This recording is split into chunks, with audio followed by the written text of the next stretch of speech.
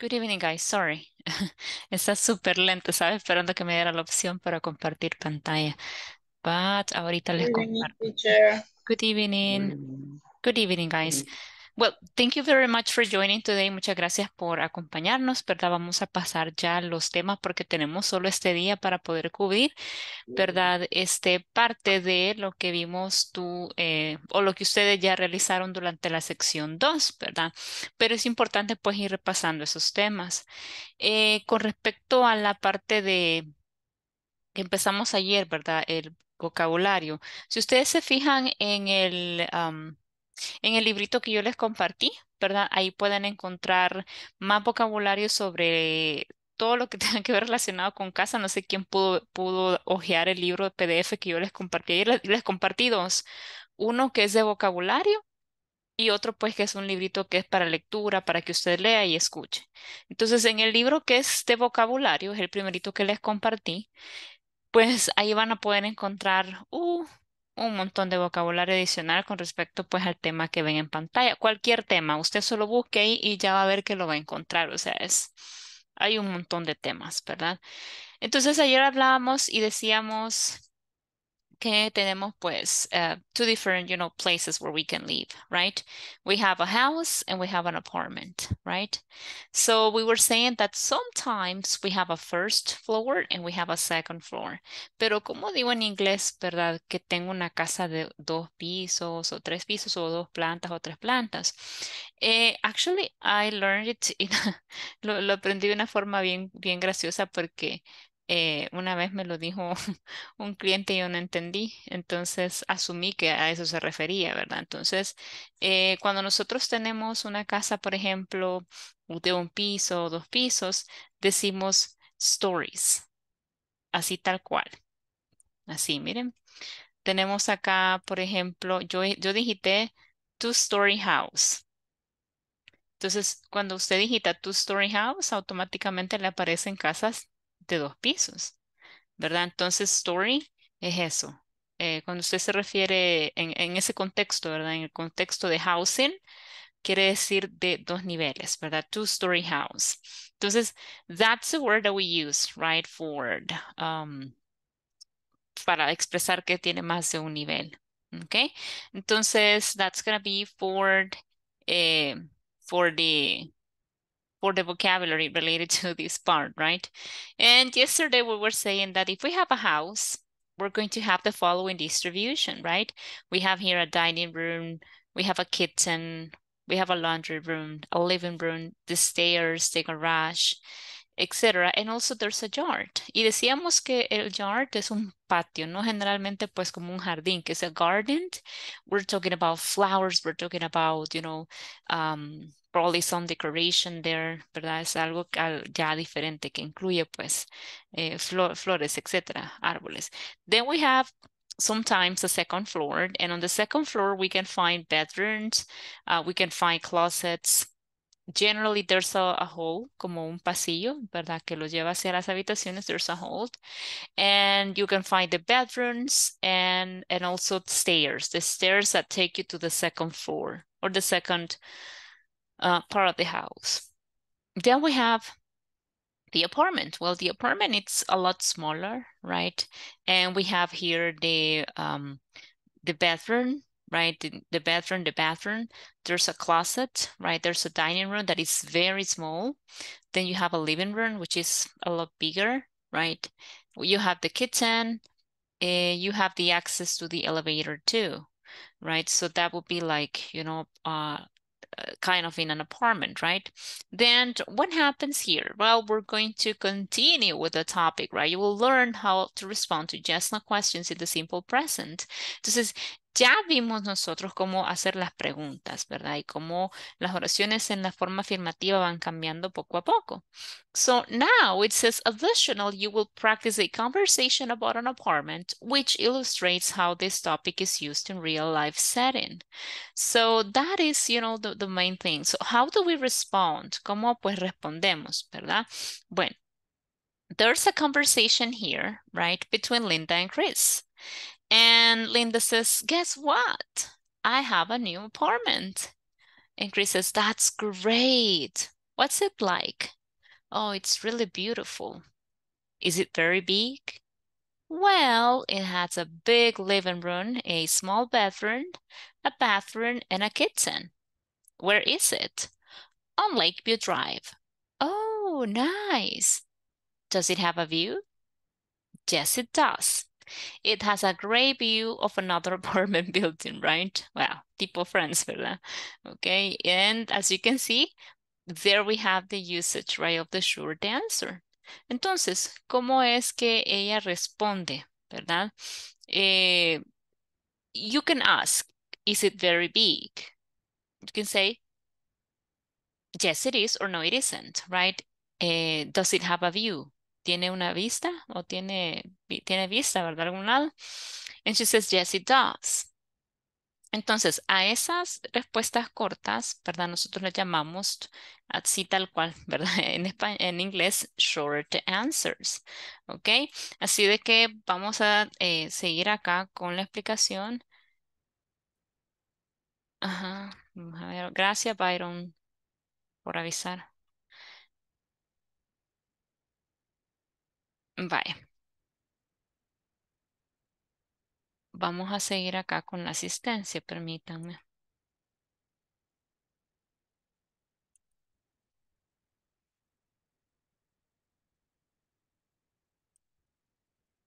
Permítame que ya me cambiaron de color. No me encuentro.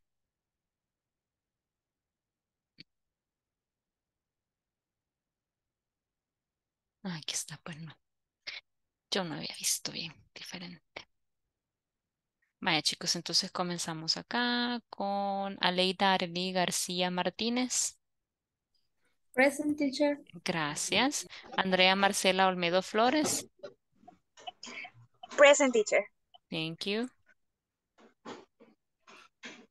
Ashley Maribel Manzano Reyes. Byron Leonel Lozano Alvarenga. Present. ¿Quién dijo present, perdón? Yo, Ashley.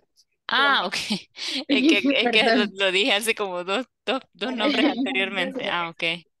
Vaya, Ashley, de ahí dije Byron, Christopher Reyes Mármol, David Alejandro Avelar Hernández, Elba Marisela Pérez de Mengíbar. Present, teacher. Gracias. Elba Isabel Zúñiga de Orellana. Elba Present. Isabel. Present, teacher. Thank you. Ever Alexander Mena Argueta. Present, teacher. Thank you. Esperen.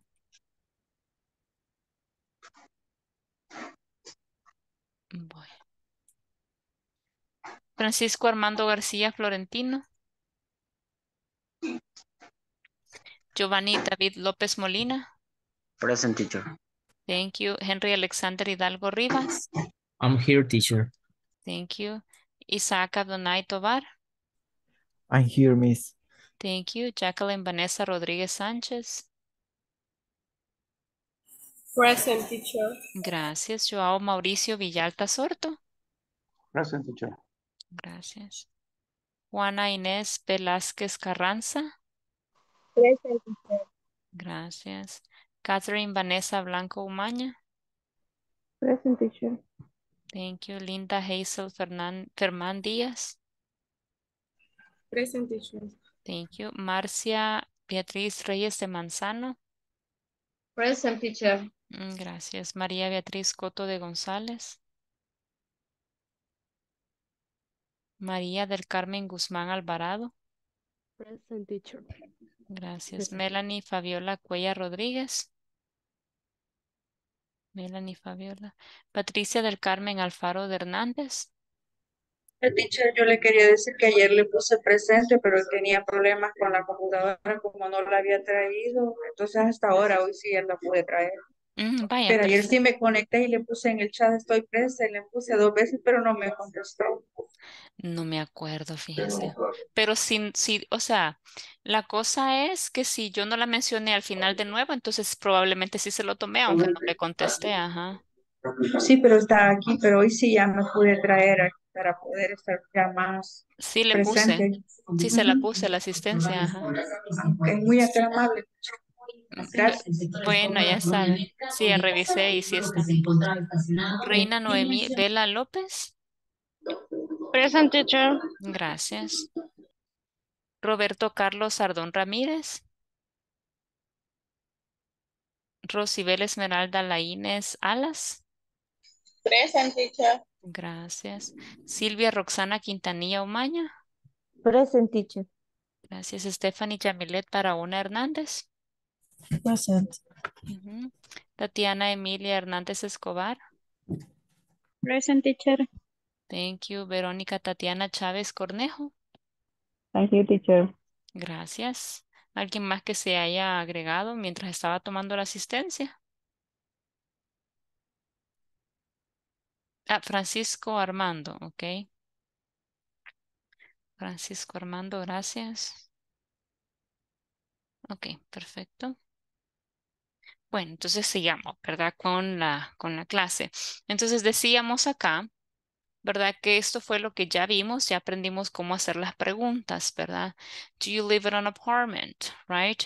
And then the answer could be yes, I do or no, I don't. Por eso es que se llaman yes, no questions, porque solo tengo dos formas de responder, ¿verdad?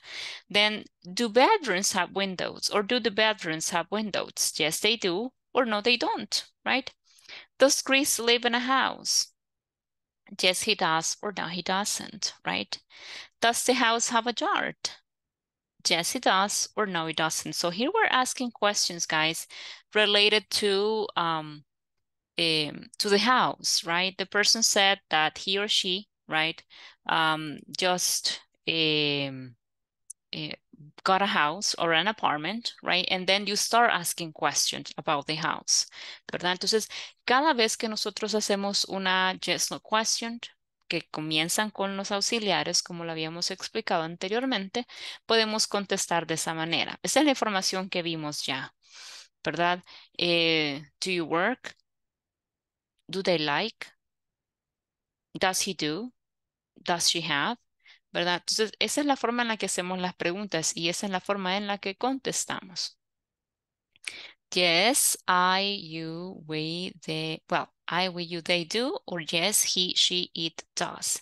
If it's negative, no, I, you, we, they don't, or no, he, she, it doesn't.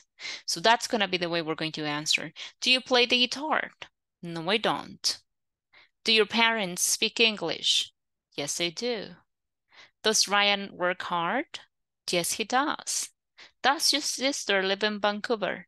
No, she doesn't. Right? I'm going to share this information with you, right? Because actually it's important for us to know. Se lo voy a pasar aquí en el chat, permítame.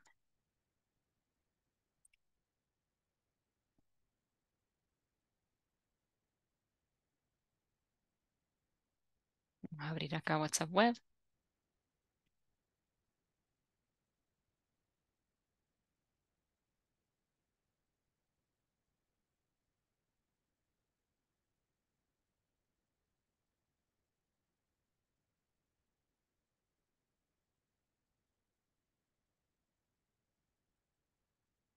¿Dónde están? Permítame. Ahí se los paso. Entonces, this is the way we're going to answer, right? Entonces, what else do we have here? ¿Verdad? Esa es la parte de las questions, ¿verdad? De las preguntas. ¿Qué más vamos a practicar acá? Vamos a hacer un ejercicio. Ok, vamos a hacer el siguiente ejercicio y lo vamos a poner en práctica. Ok, so complete the conversation, then practice with a partner. Ok, I'm going to give you this exercise. Se lo voy a pasar aquí en el chat de WhatsApp y para que usted lo conteste. Ok, so I'm going to give you 5 minutes, ok, solo escriba la respuesta, ¿verdad? Para que no tenga que estar escribiendo todo el ejercicio. So just type the answers and then we're going to move on. Luego nos movemos al siguiente ejercicio, ok. Acá tenemos 5 minutes, ¿verdad? And your 5 minutes begin right now. Comienzan ahora.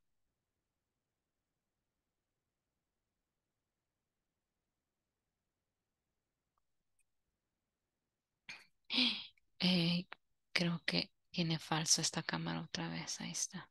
O no sé si es que la apaga porque se pone lenta, no sé. We're going to check it live.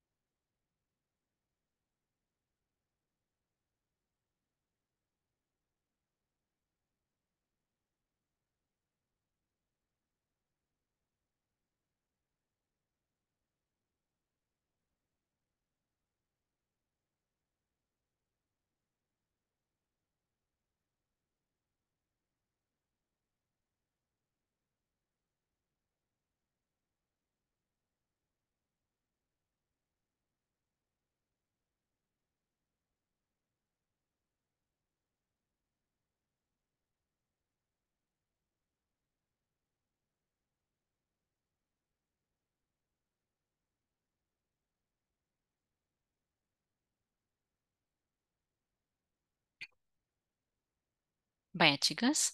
Let's go ahead and check. Chicas y chicos, right? Let's go ahead and check and we're going to see if we have the correct answers. Just let me see here.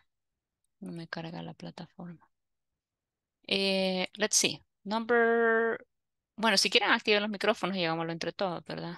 So, do I live in an apartment? No, No, I don't. No, I don't, right? No, I live in a house. I live in a In a house. house. Okay, In what a house. about Linda? Does it Mhm. have a yard? Does it have a yard? Yes, it Gas. does, right? Does. That sounds nice. Do you live alone? Do you live alone? Exactly. Do you live alone? Chris says, no, No, No, I live Don't. with my family. don't. I I live live with my family. I live with with No. my my family. family. No, I don't. I live with my family, right? So Linda asked, Do you have Have any brothers any or brothers? sisters? Brothers?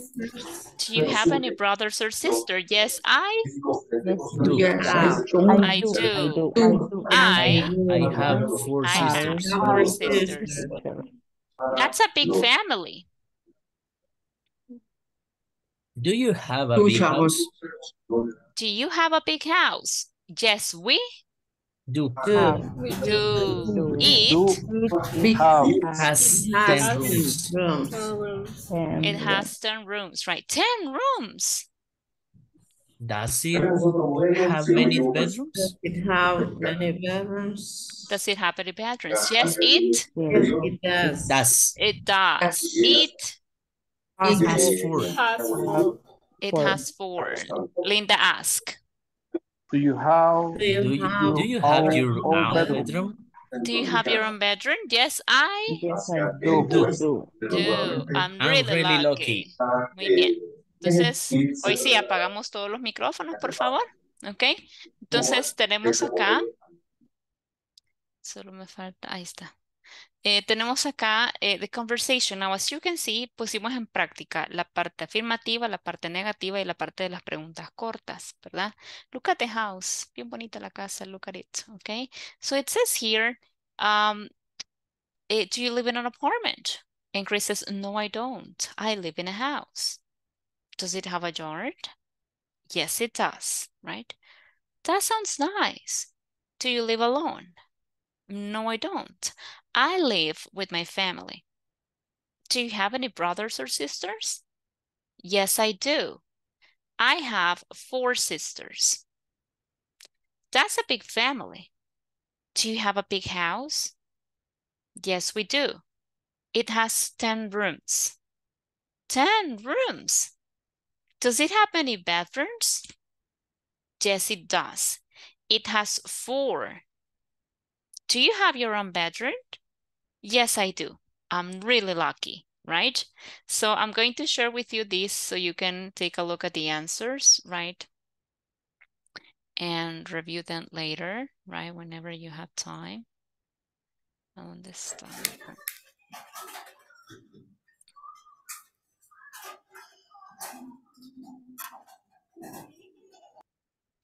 Then we move to the next part, okay? Vamos ya para el 2.5. It says, by the end of this class, you will learn vocabulary for furniture and other household items, okay? Entonces, igual, chicos, para este tema, en el libro que yo les compartí de vocabulario, ahí van a encontrar un montón de vocabulario relacionado con furniture, ¿verdad? I'm not pretty sure what page, no recuerdo qué página es, ¿verdad? Lamentablemente, pues ese libro no lo puedo mostrar en pantalla porque no pertenece a la plataforma, pero no sé, levante la mano quién ya lo bajó y quién ya lo ojeó, como dicen. Su mano digital, la manita digital. Por ahí vi que alguien levantó la manita, pero no vi quién era. Vaya, entonces, exacto. Bueno, muy bien, los felicito a los que ya lo revisaron, pero ya vieron que es súper chivo, ¿verdad? A mí me gusta ese libro. Es bien bonito. De hecho, yo compré la versión, ¿verdad? Así impresa y compré también una versión vintage que por aquí anda. Veamos. Ahí just recuerdo haberlo visto por acá. Ah, aquí está. Me gusta comprar libros vintage. Pero sí, yo tengo esta versión que la compré creo que en $2, no sé. Pero esta es la versión impresa. Y sí, el mismo que ustedes tienen ahí, solo que esta es vintage, es como más viejita, vea. Entonces, here you have the same. And you can see that it's very useful, right? Y creo que en la parte de furniture, ¿verdad? Si no me equivoco, está en la página, página 14, 15. Tengo la página 14, 15, 16, 17, 18, 19, ¿verdad? Tiene varias páginas, ¿ok? De vocabulario. Entonces, just try to check it, ¿verdad? En esa versión que les compartí, empieza en la página, sí, en la misma página, creo yo, la página 18. Empieza con the living room, luego the dining room, luego sigue the dining room and place setting, luego sigue the bedroom, ¿verdad? Entonces, entre la página 18, 19, 20 y 21, ahí van a encontrar, 22 también van a encontrar todo el vocabulario de furniture, ¿ok? But this is a basic vocabulary, right? Entonces, here we have listen and practice. We have armchairs. Los armchairs son los que son individuales, ¿verdad? Los armchairs. Then we have the stove, right? Que es la cocina que le decimos nosotros o estufa, ¿verdad? Como es conocida en otros países. Entonces, creo que el nombre sería una estufa, ¿verdad? Porque that's stove, ¿verdad? Then we have curtains, right? We have a table. We have a bookcase, right? We have a coffee table. La coffee table es una mesa de centro, o sea, es como para la sala, ¿verdad? Son esas mesitas así de centro que usted coloca ahí. Then we have the dresser. Dresser es como un gavetero, ¿verdad? Más que todo como un vanity dresser, algo así creo que le llaman, donde se ponía un espejo, se montaba un espejo, etc. Then we have chairs. We have a mirror.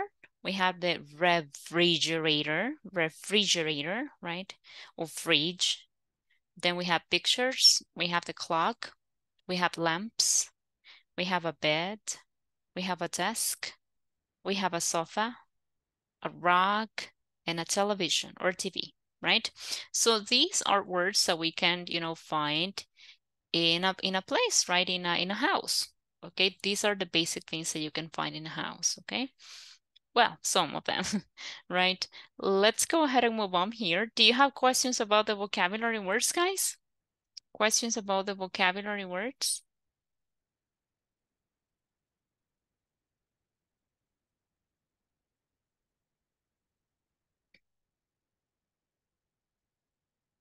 No?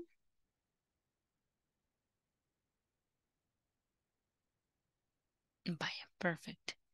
Perdón, es que le estaba contestando a Noemí López en el chat.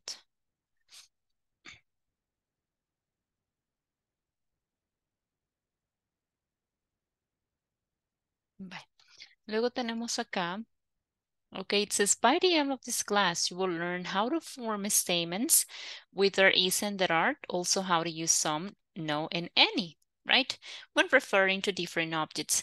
Este tema es bien bonito, okay, because we're talking about one single thing. Solo es un tema que se llama there is and there are, ¿verdad? Entonces esta última media hora la voy a dedicar para ese tema. Tenemos aquí una conversación. The conversation is, there aren't any chairs. So it's a conversation between Chris and Linda. And Chris says, this apartment is great. Thanks, I love it. But I really need some furniture. What do you need? Oh, I need lots of things. There are some chairs in the kitchen, but there isn't a table. And there's no sofa here in the living room. And there aren't any chairs. There's only this lamp. So let's go shopping next weekend, right? So take a look at the sentences here, okay? I'm going to point them out. Here we have, there are some chairs in the kitchen, right? There are some chairs in the kitchen. Then we have here, okay? But there isn't a table, okay? And also she says that there's no sofa, right? And there's no sofa here in the living room, right here in the living room. Okay, and then she says, there aren't, ¿verdad? And there aren't any chairs. Okay, then she says that there's only a lamp, right? There's only this lamp. So take a look at the different sentences, ¿verdad? There is y there are significan lo mismo. Hay. For example, there is a computer on my desk. There is a computer on my desk. Hay una computadora en mi mesa. There are two monitors, right, on my desk. Hay dos monitores en mi escritorio. Or I can say there's no printer. No hay impresor. There's no printer. Or there isn't a printer. En inglés hay dos formas de decir que no hay, en forma, en ambas formas, ¿verdad? Eso lo voy a explicar. Entonces, from here, ¿verdad? De esta conversación que contiene cada una de estas oraciones, ahora nos vamos a pasar al tema, ¿verdad? ¿Cuál es el tema? Veámoslo por acá. There is and there aren't, ¿verdad? Tenemos tres oraciones distintas que son como las vamos a trabajar, ¿verdad? Again, repito, no nos perdamos con las estructuras, ¿verdad? Siempre que estemos armando nuestros ejercicios o nuestras oraciones, debemos de venir acá y ver cómo funciona, ¿verdad? Entonces, cuando yo estoy usando la forma singular, the singular form, I use a. There's a bed in the bathroom. There's a bed in the bathroom. So, there is es para singular y significa hay. Cuando quiero decir que no hay de forma singular, there's no sofa in the bathroom. O there isn't a table in the kitchen. Right? Este there's de acá significa there is, right? Entonces, the same happens here. Pero, ¿qué sucede con la forma plural? Ah, bueno, como ya no estamos hablando de forma singular, ¿verdad? Aquí permítame. There's a bed, singular. There's no sofa, singular. There isn't a table, singular. There is, it's only for singular, okay? Now, what happens with the plural form? The plural form is there are, ¿verdad? Es there are. Entonces acá tenemos there are some chairs. Cuando yo no quiero especificar el número y estoy hablando en plural, uso some en las oraciones afirmativas. O there are no chairs, right? O there aren't any chairs, right? Entonces, ¿qué sucede? Aquí se los paso, Patricia, y todos se los paso yo en el WhatsApp, para que le quede más nítida. Ok. Entonces tenemos acá, there's a bed in the bathroom, there's no sofa in the bathroom, there's a table in the kitchen, ¿verdad? Entonces, cuando yo estoy hablando de forma singular, siempre, siempre, siempre uso a. ¿Por qué? Because I'm talking about only one thing. And if I'm talking about the plural form, I'm going to use some, a menos que usted quiera usar el número. There are 3 chairs in my bedroom, for example, or there are 4 chairs in the dining room, ¿verdad? Pero si no quiere especificar, you can use some. Lo versátil de some es que puede usarse con cosas contables e incontables, el cual no es el tema ahorita, ¿verdad? Pero es just for you to know, solo para que sepa, lo usamos con cosas que sí podemos contar y cosas que no podemos contar, ¿verdad?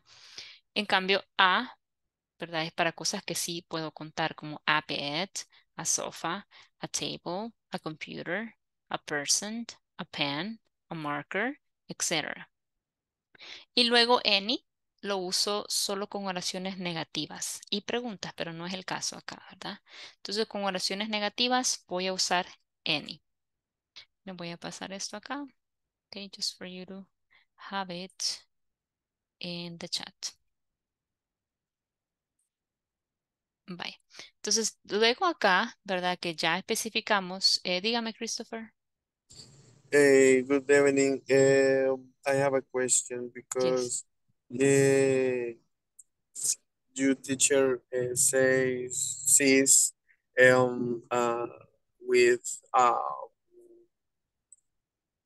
singular, no, plural form in the contables things use a. No, I said, One. no, I Uh-huh. said that we use a with countable nouns, things that we can count, right? A with singular forms, con singulares que son contables, ¿verdad? Pero si Okay. estamos hablando de contables e incontables, puede usar some con ambos, pero solo Ah, some. okay. Ujú. Okay. Thanks. You're welcome. Y chicos, una cosa más, solo recordarles que yo no doy la clase completamente en inglés porque recibo mensajes de estudiantes que dicen que no entienden la clase porque no están acostumbrados, ¿verdad? Entonces, yo sé que hay algunos de ustedes que sí usan bastante inglés que yo ya percibí que no tienen el nivel básico, sino que ya bajan un poquito más adelante, pero necesito que ay, se me olvidó, fíjense, esta semana decirles ese comentario, hacerles el comentario, que la clase no la doy completamente en inglés porque sí recibo bastantes comentarios de personas que me dicen que no entienden, ¿verdad? O que tienen problemas, entonces trato de dar como la explicación en in between, ¿verdad? Entonces, just for you to know, solo para que ustedes sepan, ¿verdad? Que a veces pues hay compañeritos de ustedes que no, como son de nivel básico, ¿verdad? No logran pues entender la idea completamente en inglés, entonces me toca pues dividirla entre inglés y español. Bueno, en mi caso, les diré me cuesta un poquito, ¿verdad? Porque yo generalmente pues doy toda la clase en español, pero ya después de recibir pues los mensajes, entonces pues tengo que considerarlo, ¿verdad? Y no puedo tirar la clase directamente en inglés. ¿De acuerdo? Just for you to know, solo para que lo sepan. Ahora bien, hi Jacqueline. Entonces le podríamos hacer si nosotros tenemos alguna duda, podríamos hacérsela en español. Sí, sí puede. Claro que sí. Ujú. Y también tenía una pregunta sobre a. ¿Verdad que cuando usamos a, se refiere a que dice una silla, una cama? Es correcto. Es el indefinite article, es algo que se llama indefinite article o el artículo indefinido, ¿verdad? Entonces, con el indefinite article, ¿verdad? Nosotros estamos diciendo, en español decimos una, ¿verdad? Unos, unas, en este caso en inglés sería un o una. Ese es el a. Ujú. Thank you. You're welcome. Bueno, entonces luego, ¿verdad? Se pasa a la parte del knowledge check. Pero vamos a poner en práctica un poquito esto del um, there is, there is not, ¿verdad? There are no, etc. Let's go ahead and take a look at the following exercise. ¿Ok? Look, se lo voy a compartir también en WhatsApp para que lo podamos resolver juntos. ¿Ok?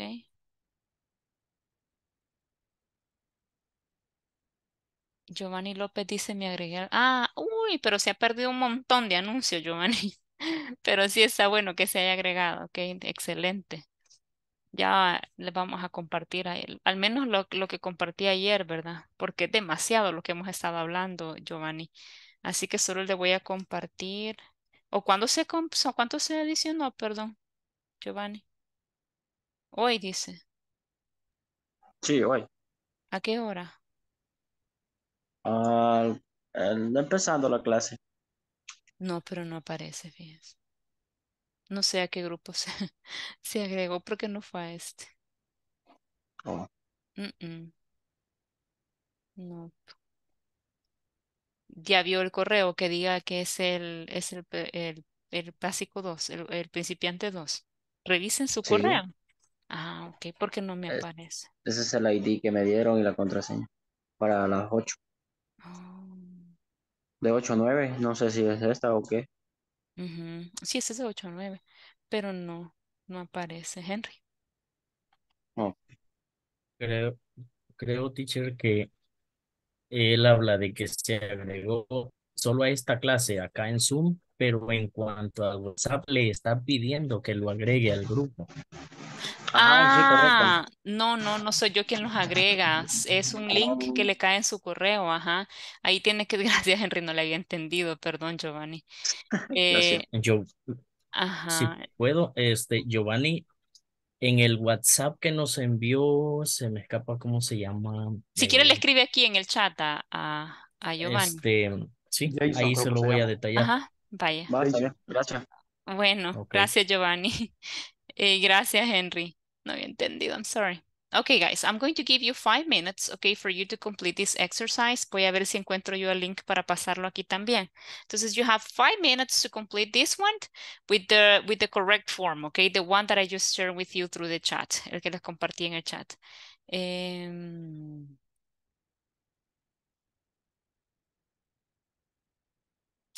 me see. Creo que está acá.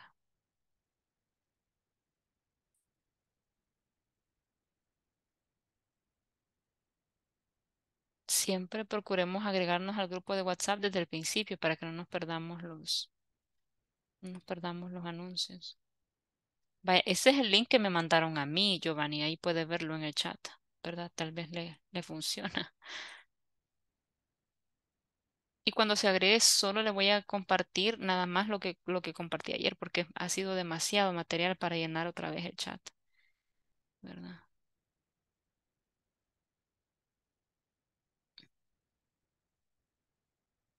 Me avisa cuando se haya agregado.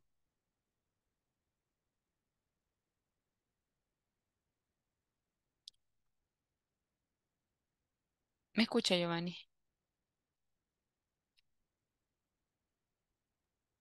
Sí, voy a copiar el link y más tarde me agrego. ¿Ok? Ah, ok, ok. Vaya, si Gracias. quiero hágalo ahorita porque voy a agregar, o sea, Bueno, voy a reenviar lo que envié ayer. Antes que se me olvide, si no se me olvida.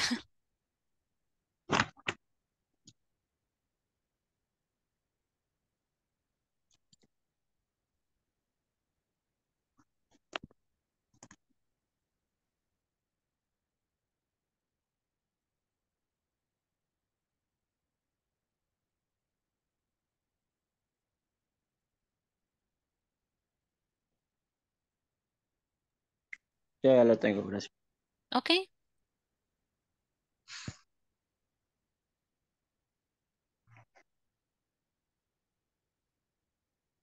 me avisa porque no me aparece que se haya agregado.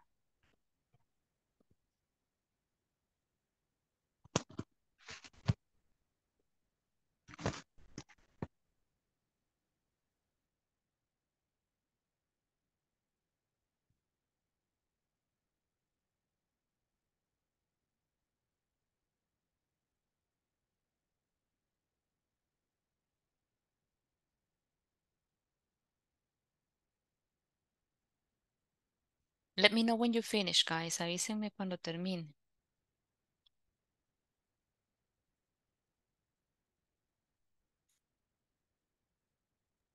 No me permite, no me deja. Ah, ¿qué le dice? Error me tira esta cosa. Ajá, sí, es que mucho tiempo se esperó. Si gusta, mejor escríbale directamente a Diego y cuéntale que no le dejan ingresar. Tal vez ellos lo pueden agregar manualmente. Sí, está bien. Porque, ajá, lamentablemente sí no soy administradora, ¿verdad? I don't have algunas. No recuerdo. Perdón, Catherine, Vanessa, no entendí. Ah, ok. Perdón, teacher. No, it's okay. It's Estoy okay. tratando de pronunciar. No, don't worry, it's okay. Pensé que me estaba diciendo que no tenía una de las respuestas, and I was like, ay, no, I didn't understand. Ah, no. Ujú.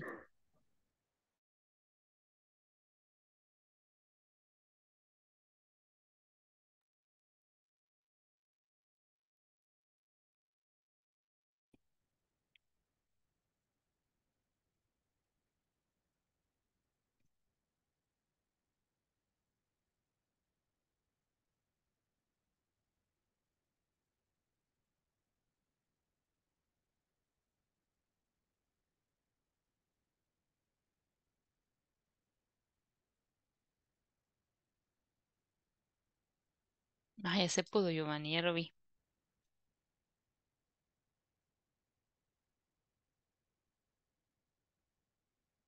Sí, me Vaya. dejó pasar.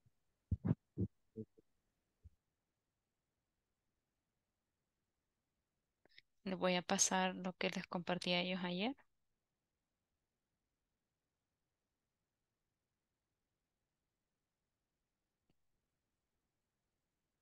Y lo que les acabo de compartir ahorita.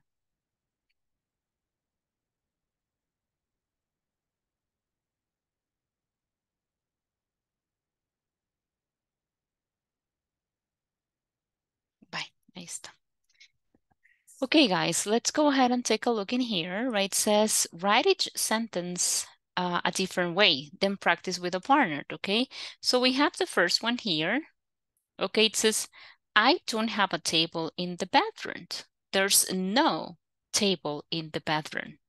So if I say, I have some chairs in the kitchen, volunteer, raise your hand.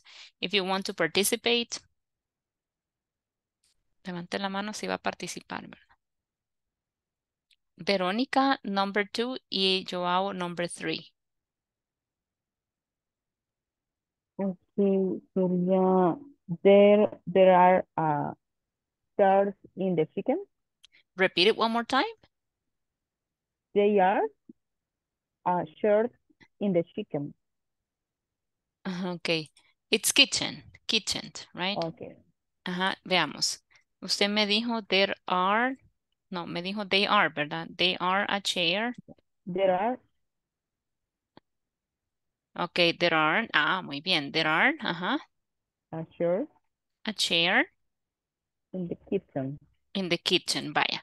Pero aquí dice I have some chairs in the kitchen, so it's plural, and this one is singular.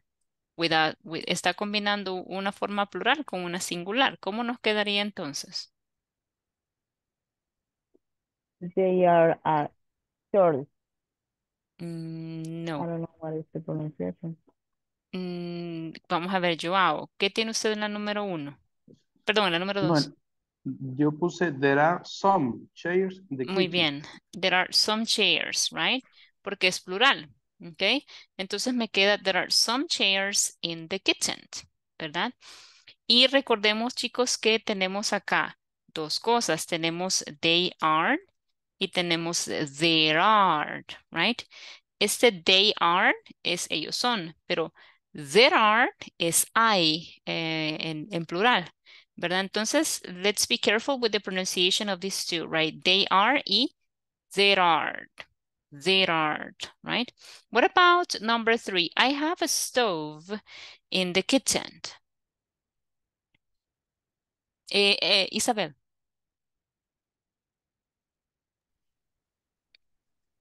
There's a stove in the kitchen. There's a stove in the kitchen, right? Number 4, I don't have a refrigerator.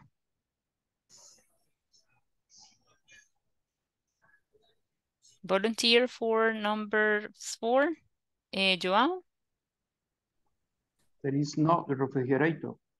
Ok, muy bien. I can say there is no refrigerator y también es posible decir there isn't a refrigerator, right? Cualquiera de las dos estaría correcta. There is no refrigerator or there isn't a refrigerator. What about number 5? I don't have curtains on the windows.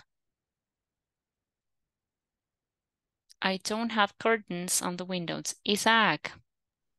Okay. There aren't curtains on the window. Yeah, very good. Bye. Aquí Thanks. tenemos dos formas, ¿ok? Podemos decir, there are no curtains on the window, or there aren't any curtains on the window, right? There are no curtains on the window, there aren't any curtains on the window. Number 6, I don't have any rocks on the floor. Henry. There isn't any rocks on the floor. Thank you. I was putting something away. Yes, right. It would be, yo tengo, there are no rocks on the floor, right?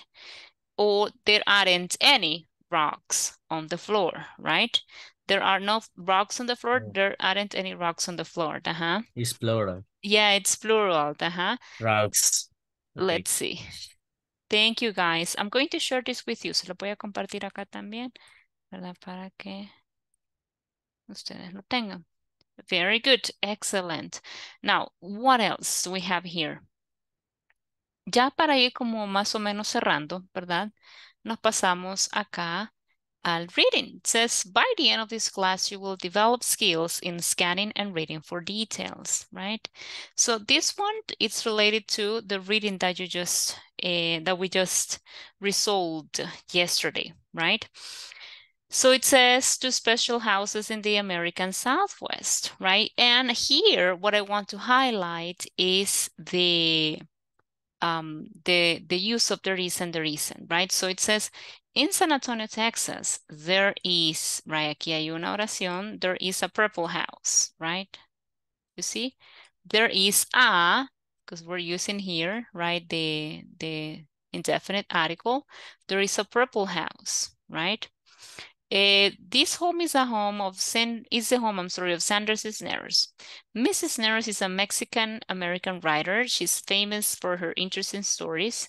The house has, right? You can use those two verbs, right, too. There is the house has a porch.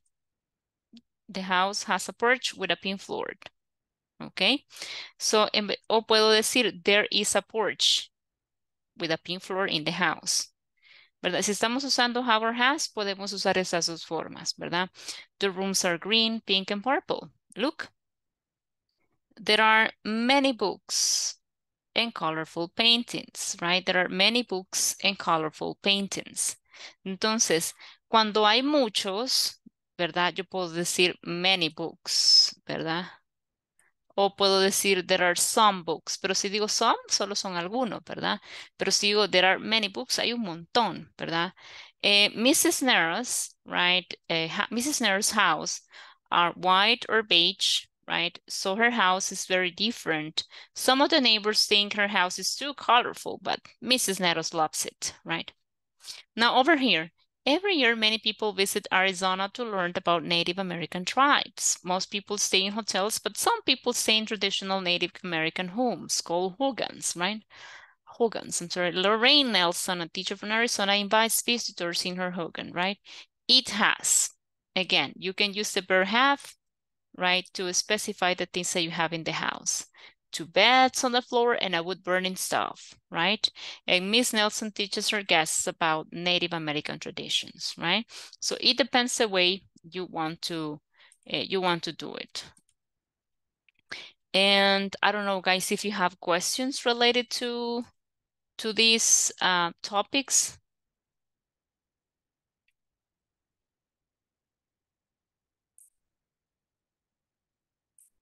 No?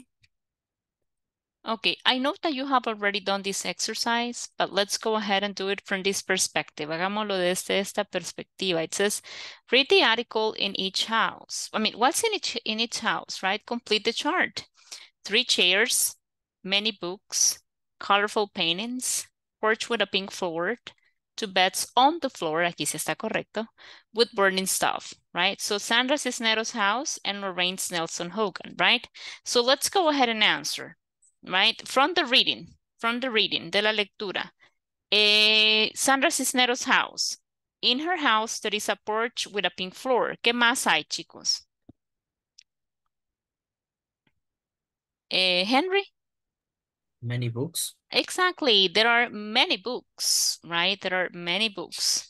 ¿Qué más hay, chicos, in Mrs. Cisneros' house? De la lista que ven ahí. Joao? Colorful painting.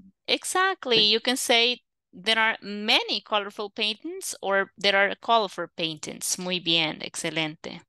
Then what happens with Lorraine Nelson's Hogan? Number 4, there is a what? Henry? 3 chairs.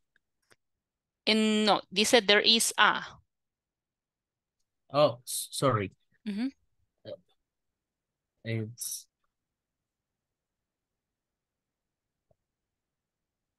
wood burning stove. Correct, right? There is a wood burning stove, right?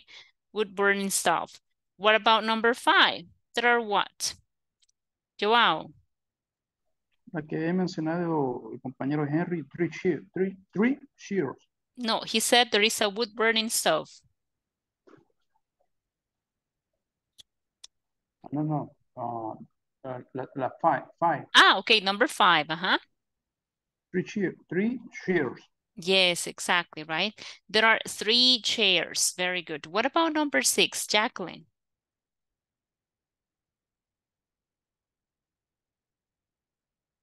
Two beds on the floor. There are 2 beds on the floor. Correct, right? So actually, you know, this is like the very last exercise that we have, you know, from section number 2. And I would like to ask, ¿tuvo alguien algún problema con algún ejercicio, chicos, de la plataforma? Any problem with the platform exercises? Aquí, cabal, acabamos de llegar a esta parte, ¿ok? Aquí era donde les decía que estaba el error, ¿ve? Porque es 2 beds on the floor y aquí en la plataforma lo dejaron como in the floor. All right? Entonces, I would like to know, do you have questions? ¿Hay alguna pregunta del tema? ¿Verdad? Is there any question related to the exercises? Right? Remember that next week we're going to be working with section number 3. Dígame, Verónica, Tatiana. Solo la consulta, ¿verdad que solo íbamos a trabajar en la sesión 1 y la 2? Yes, correct. Sections 1 and 2. Next week we have to complete section 3 and the midterm exam. Cuando necesitan que avancen antes, siempre les hacen saber a través de WhatsApp los encargados de su grupo, ¿verdad? Y les dicen para cuándo necesitan la última, porque la última es la que se entrega antes de tiempo. Section 5 and the final exam, ¿verdad? Esa es la que se entrega ya de último. But right now, the only things, you know, that you have to complete are sections 1 and 2. And all the exercises related to it, right? 5 and 2. Any other question?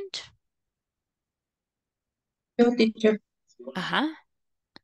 yo tengo un pequeño problema, pero en la lección 310 no sé cómo va el ejemplo ahí. 3:10. Ajá.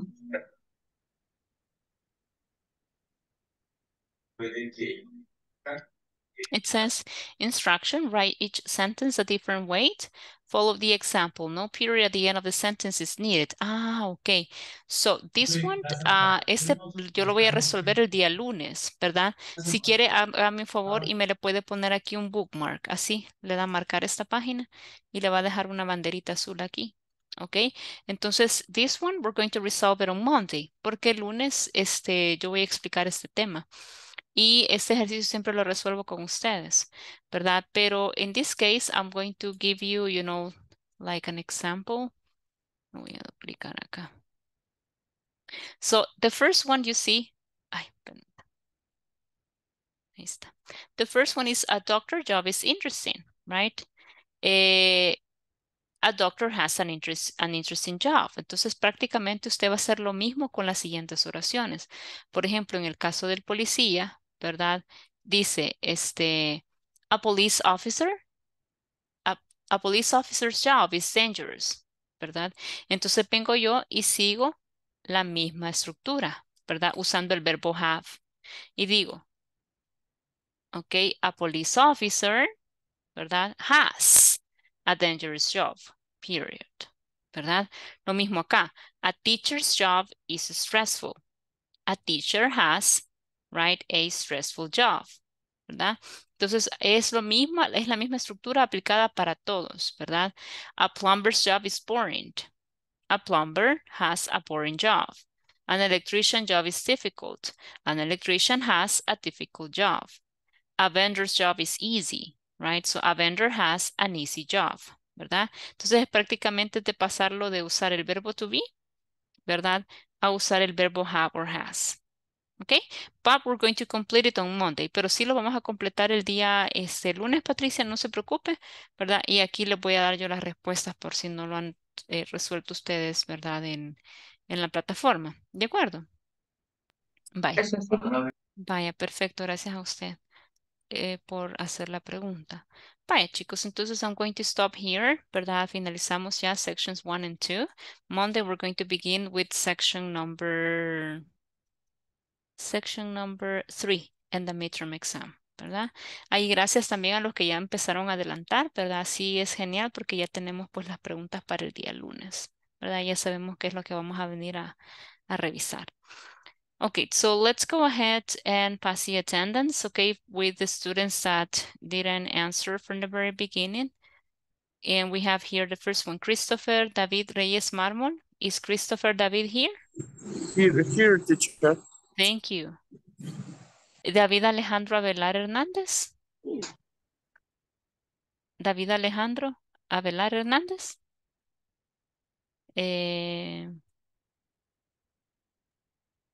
María Beatriz Coto de González. Present, teacher. Thank you. Melanie Fabiola Cuellar Rodríguez. Melanie Fabiola. No vino. Roberto Carlos Ardón Ramírez. I'm here. Thank you very much. Dígame, Silvia Roxana. Sí, esa última pantalla la va a compartir también en el chat. ¿Cuál pantalla, perdón? Esta última que está Esta. ahí, Vaya, la cómo última no. que contestó. Ujú. Esta. Sí, Vaya, ajá, vamos. esa, sí. Es que yo las imprimo, y ahí es donde voy. Ah, ok. Aunque eso Por está en su eso falta. manual. Eso es del manual. Ajá, Ajá. Ah, vaya, perfecto.